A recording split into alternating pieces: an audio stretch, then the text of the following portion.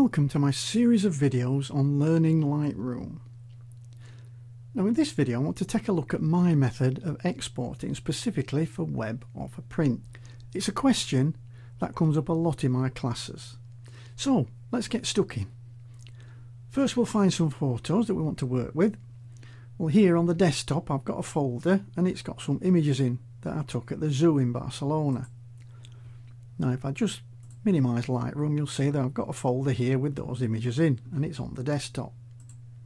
Now let's just select one to start with. And what I'll do, I'm going to export this first for web, for some kind of web application, let's say my blog. So I'm going to go up to File, down to Export, and I'm going to get the export dialog come up. Now we'll go through this one at a time. I'll just close everything up to make it easier to see. So first thing is export to. Well, I'm going to export to the hard drive. You've got some other options in there, but we'll just leave it to the hard drive because that's where I want it to go. First we'll start with export location. Where do I want to put it? Well, what I'm going to do is put it back in the same folder. So I'm going to end up with an export folder in the original folder so it keeps everything together. So I'm going to select same folder as original photo. I'm going to put a tick in put into subfolder, and then I'm going to call this web. So it's going to create a folder now called web inside my main folder. Okay, file renaming, well you could do, but I'm happy to leave in this occasion anyway the file naming as it is. Video, it's not a video so I'm not going to open that. File settings. Okay, this is a web application, so I'm going to leave the image format to JPEG, leave the image quality set up at 100, and I'll leave the colour space set to sRGB, so nothing much to do in there really. Next one we'll look at is image sizing.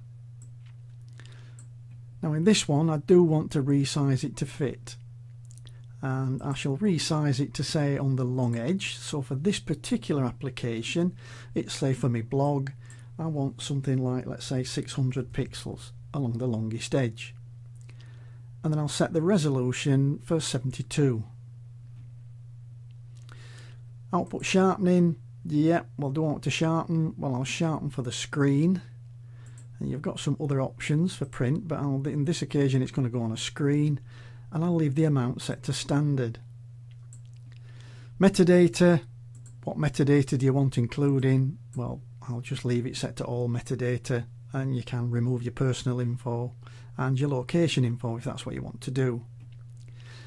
Watermarking, what do I want to do? Well, if you've got a watermark set up, you can select it from this drop down. I'll leave that set, and we'll just leave it set for a simple copyright. And then post-processing, I don't want to do anything, so I'm just going to leave that alone as well. Right, so now I've done all that hard work, I've done a lot of work in there. What I'm going to do is save that out as a preset. So I'm going to go to the add, and then I'm just going to call this, let's say, web export, and I'll click create. And now you can see this has appeared as web export in the preset panel. Okay, next, let's imagine we're going to send this for print. So I'm going to go export location, I'm going to leave the same, but this time I'm just going to create another folder called print in the same folder. So now in my folder I'm going to have a folder called web and a folder called print. File naming the same, video the same, file settings I will leave the same, dependent on your lab, but generally speaking I would leave that set to sRGB if you're printing to a colour lab. If you're printing at home, then I would have a look at your manual and see what colour space that you want to be printed to. Limit file size, no, I don't want that, and 100% quality. Image resizing, this time I want the full resolution image. So I'm going to untick resize to fit, and I'm going to put this up to about 300. Again, consult your lab. It depends whether you go, it normally goes between about 240 and 300 depending on your lab. I always send it at 300 and I've never had a problem. Sharpen, You could probably do a couple of test prints yourself if you wanted, but really just you've got two options here. Is it going to be glossy paper or is it going to be matte paper? We'll say let's do one for glossy paper, and we'll leave the amount at standard again. Again, metadata, how much, I'll just leave that exactly the same. I don't want a watermark on this, and I don't want any post-processing.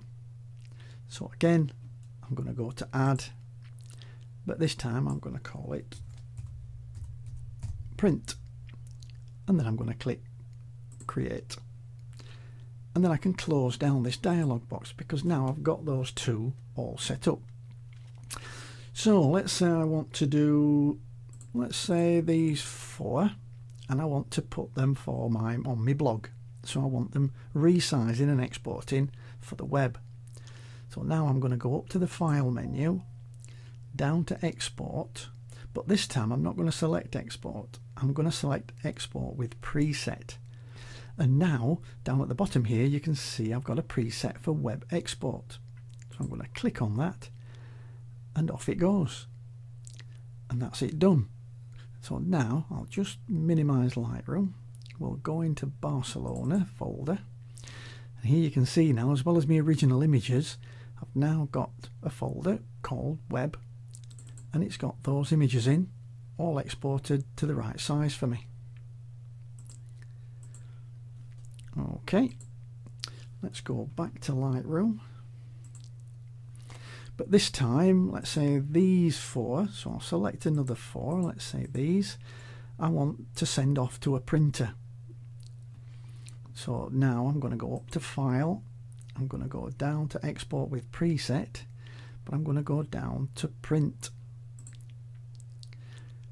And there it is, that's it done.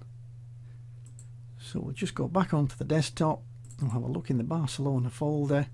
Here now I've got a folder for the web, which has got my web exports in, and I've got a folder for my prints that's got all the prints that are all ready to send off for my printer.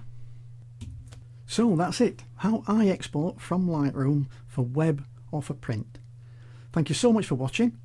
Please visit my website for more free training on Photoshop and Lightroom. I'll see you in the next video. Bye for now.